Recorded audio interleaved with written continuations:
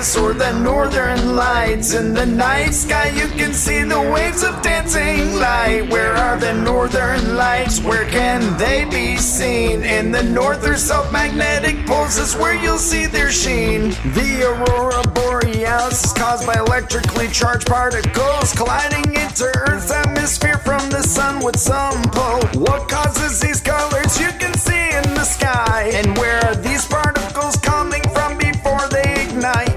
When a solar wind is shot from the hot burning sun out into space in all directions, this solar wind is full of electrons and proton gas, you know, but it's mostly made of electrons shot from the sun that glows. When solar winds shot towards the Earth, these particles travel at speeds over 1 million miles per hour towards Earth's atmosphere, you see. It can take 2 to 4 days for these particles to reach the Earth's atmosphere. More about this I will teach.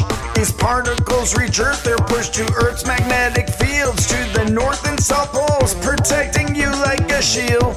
I'm an electron and I'm about to reach the Earth's north pole, falling from high energy to normal energy. I'll show. When I reach this normal energy, I produce a photon. This is where things get interesting, you'll learn in this song. When a photon hits Earth's atmosphere, which is made up of air, which includes oxygen and nitrogen, the gases that will flare. I am oxygen. When a photon collides with me, I spark the color in the aurora that is seen as green. My name is nitrogen, and when a photon does hit me in the Earth's atmosphere, my color is blue, it's what you'll see. These greens and blues come in different shades, you see, called the aurora borealis, nature's light show we be. These reactions do take place 60 to 300 miles in the atmosphere, a safe distance. You can observe this color show very clear. What other planets have an aurora borealis in their poles? Saturn and Jupiter have some of these strong light shows. What places in the north can you see the aurora geographically? Alaska, Canada,